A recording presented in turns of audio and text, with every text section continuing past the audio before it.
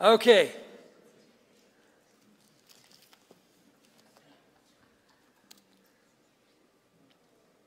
You've heard the passage that says, judge not, or you too will be judged. For in the same way you judge, this is in chapter 7, okay? The same way you judge others, you will be judged, and by the measure you use, it will be measured to you. Why do you look at the speck of sawdust in your brother's eye when you pay no attention to the plank in your own eye? How can you say to your brother, let me take the speck out of your eye, at the same time when there's a plank in your own eye? You hypocrite! First take the plank out of your own eye, and then you will see clearly to take the speck out of your brother's eye. Notice it says we're responsible to help take the speck out of the eye, but it's how we go about it. It didn't say not to judge completely. This is talking about condemnation or censorious judging.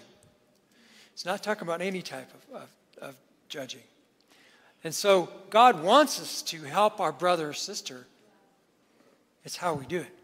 I want you to see we're continuing to look at the fulfillment of the law and the prophets, as we're still in that inclusio, expounding what it takes to have a greater righteousness than the scribes and Pharisees.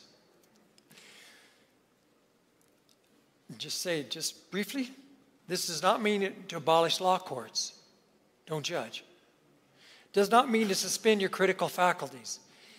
It's a call to realize that you and I will be judged by the standard we judge other people. We're going to be held accountable for that.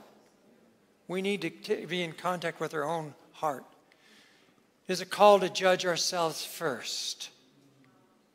What plank do you have in your eye? I like that. It must be painful, though. Good judging, what is? It's a call by God to indeed make judgments with a humble heart and knowing where you're at, knowing your sin, knowing that you're not perfect. You're not just looking out for the specks in the other eyes without seeing it in yours. We're supposed to make judgments. Not judgmental judgments, but judgments from the right heart. We're supposed to take specks out of our brother's eye. In fact, we could not love anyone if we did not do this. These judgments, discipling moments, if you will be from a personal experience of truth. Listen to this. From personal battle with our own sin. Practiced out of love for the other person and for the advancement of God's reign and rule in the other person's life. It comes out of us dealing with our own sin. That's how we can help other people with their sin. If we're not dealing with that, it's going to cause damage. I had an example here, but I think I'll go on. It's an injunction against hypocritical judgment. You judge people with what you're judged. If you're not being consistent there, even though you got to watch out that. And not with words of condemnation. Carson says it's not, shouldn't, his disciples not to be judgmental or censorious. And Osborne states, he was one of my professors too. That's pretty neat. It means looking down on a person with a superior attitude, criticizing, condemning them without loving concern. So, it's hypocrisy to make judgments in any other way. The issue is not whether the other person has issues in their life that need to change, but whether you are focusing on your life to let God reign to your life first so you can truly guide those who need help and rule in their lives. Okay, this is the type of heart that it takes to fulfill the law and the prophets and the righteousness to come through greater than the scribes and Pharisees. I'm not going to talk about verse 6. You can talk about that. But verse 7 through 12, ask and it will be given to you, seek and you will find, knock and the door will be open to you. Why does he even bring this up here? Well, this is becoming a summary. As you see down here at the final thing, he says, so in everything do to others that you would have them do to you. For this sums up the law and the prophets. I think what he's doing in asking, seeking, and knocking is saying, hey, we have a good Father. This isn't impossible to do what I'm asking you or telling you to do. This righteousness is not impossible because you're surrendering to God and he's going to live through you. You're going to fulfill the law and the prophets. It's not impossible. Ask, seek, knock. And reading some of my work in there, what I said that might mean. Well, maybe I have it here. So ask, seek, and knock. I remember the strive that the Broncos had in the Super Bowl in 1998. And you remember Dave Logan saying, "Oh, baby, they're going to win this thing." Do you remember that? Those of you who are old enough. But he got excited because he could see this is good. We're going to make it. We're going to make it. It's going to happen. Do we have that in our life? We're changing. We're seeing that things happen. I'm being different. God is helping me and helping other people. I'm going to make it. We're going to make it. I think that's what he's trying to say. We're going to make it. Trust. Seek. Knock. Ask. You can do it. God's there with you. And just real fast, the golden rule, Jesus phrases it in a way that hardly any other culture does. It's a positive statement. Do unto others as you would have them do unto you. And the rest of the cultures mainly say things like, do not do to others what you would not have them do to you. This is important because this fulfills the law.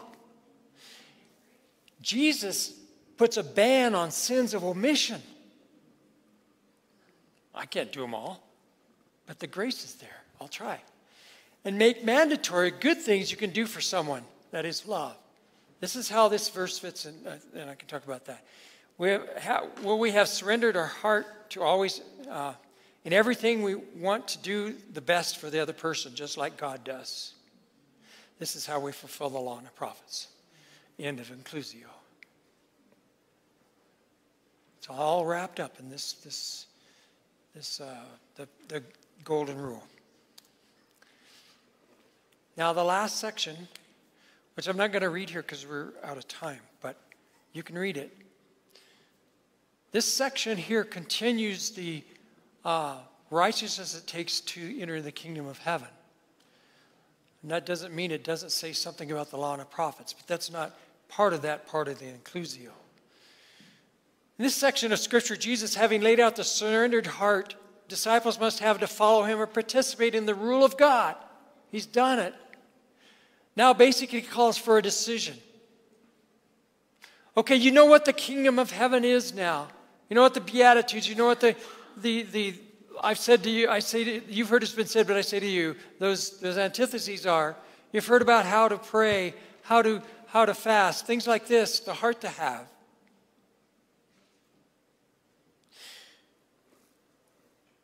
Jesus, having laid out the surrendered heart, disciples must have to follow him and ask for a decision.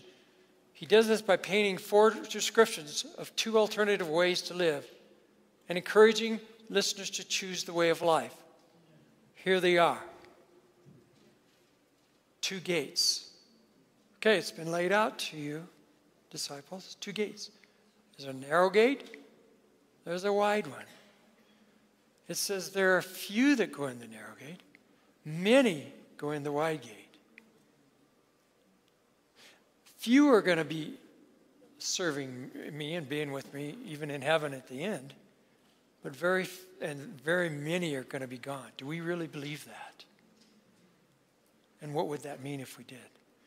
There's 2 prophets. The good prophets and the bad prophets. The 2 trees, a good tree and a bad tree. They bear different type of fruit. 2 knowings. You knowing God, God knowing you. 2 foundations, one of sand and one on a rock.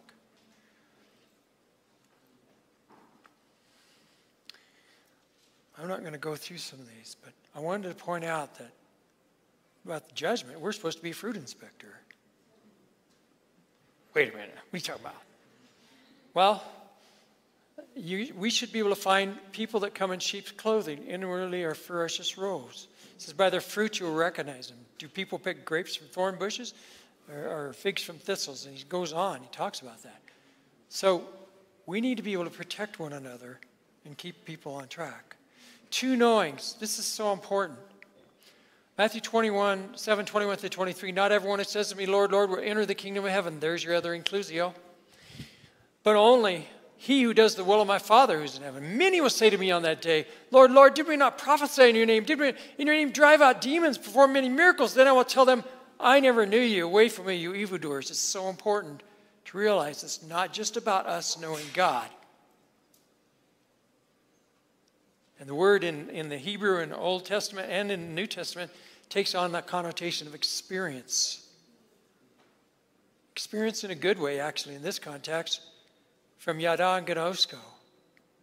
Jesus is saying, wow, you did all these good things in my name, but I don't know who you are. I've never experienced your heart. Away from me, you evildoers. What? If we don't have that two-way relationship with Christ, we're evildoers. I had a professor who said this is the scariest verse that most Christians have in the whole Bible. I did my dissertation on this, so I can try to help you out if you want to know a little more about that. But it's key because it's relational. It's key because God wants to experience your good heart, and that is exactly what the sermon's about. That's exactly what the Beatitudes are. He wants to experience the expression in you of the Beatitudes. He wants to experience the expression of you in following what he said about the different things about hate and the antitheses, I should say. He wants to experience in you the heart for prayer, heart for giving, the heart for generous giving, the heart for fasting, the heart for all these things. That's what he wants to experience. That's how he knows you. If you and I are just religious or even do miracles and things, and we don't have that, we failed in that sense. Failed to let God know our hearts. Does that make sense? And if we do that, then we're evildoers. If we're not doing that, letting him experience our good heart, it says we're evildoers. There's two foundations. One's a rock, one's a sand. That's pretty explanatory. What are you building on? Are you letting the kingdom of the rule of God live through you? Are you striving? I'm not talking about perfection here. I'm talking about just letting him live through you, and that's your heart that you want that, and it's growing. If so, you're building on the rock. Jesus is not like the scribes and the Pharisees and teachers of the law. When Jesus finished saying these things, the crowds were amazed at his teaching because he taught with one authority, not as the teachers of the law. Jesus is the authority of Christ, teacher, Lord, Savior, fulfiller of the law of Moses, the one whom he appointed. He claims authority as God and judge. He didn't say God will say, I don't know you. He said, I say, I never knew you. He claims authority of the Son of God. He calls God's God his Father. The Sermon on the Mount focuses on the surrendered heart it takes to fulfill what the inclusios focus on. The heart it takes to allow the rule of heaven to flow through you. The heart it takes through Jesus to fulfill the law. Heart it takes to put on Jesus and his righteousness for entrance into the kingdom or rule of heaven. Do you want this heart? It's not a matter of performance, but of surrender. Is your heart surrendered to Jesus to allow him to be all of this through you? If so, you will experience the joy of the Lord. And I was just going to share it, but I think we ran out of time.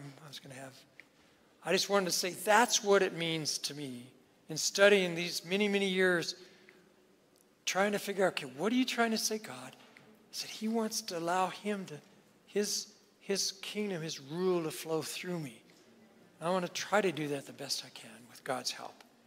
Hopefully that's what you want to do. And I think I'll stop there.